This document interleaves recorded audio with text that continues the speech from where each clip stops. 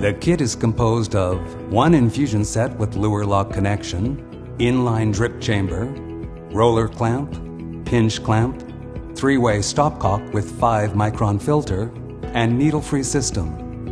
Another pinch clamp, and another luer lock connection for needle connection. One vented vial access device for needle-free drug transfer, diameter 13 or 20 millimeter. One syringe, available 1 ml, 3 ml, 10 ml, or 20 ml with sealed closed male lure. One biohazard waste disposal bag.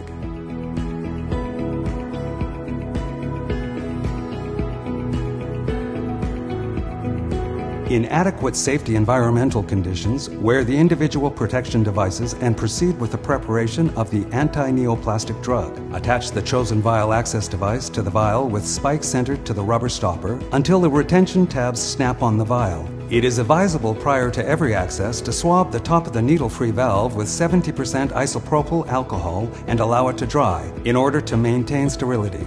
The device allows more than one access to the drug, so given the possibility of reusing any preparation residues.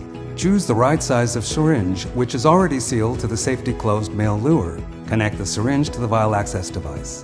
Their combined use constitutes a closed system that prevents contamination and leakage of any solution being handled.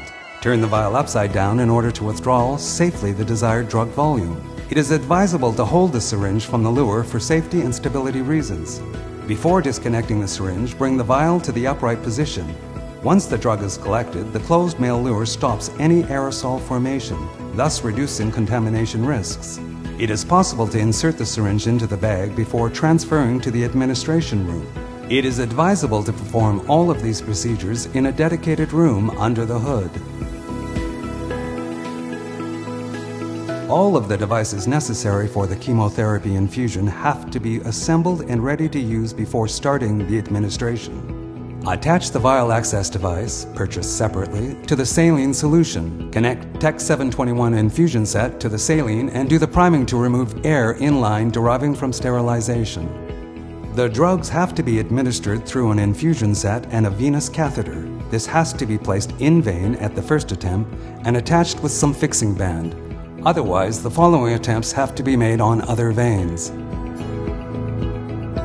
After having placed the venous catheter into a peripheral vein, connect it to the system through the luer lock connection. Connect the filled syringe to the needle-free valve above the three-way stopcock in the infusion set for administration. Rotate the handle on different positions to administer saline solution, anti-neoplastic drug, or both.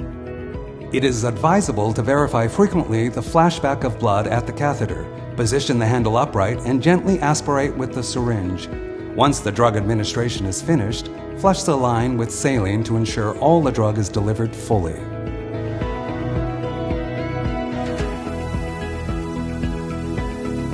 Close the security clamp and remove the needle from the patient. Disconnect the infusion set from the saline and insert all the single-use kit into the waste disposal bag. The saline can be used for other administrations with the same vial access device. Once the treatment is complete, all of the gloves, the infusion sets, the masks, the protective aprons have to be disposed in specific chemotherapy waste containers.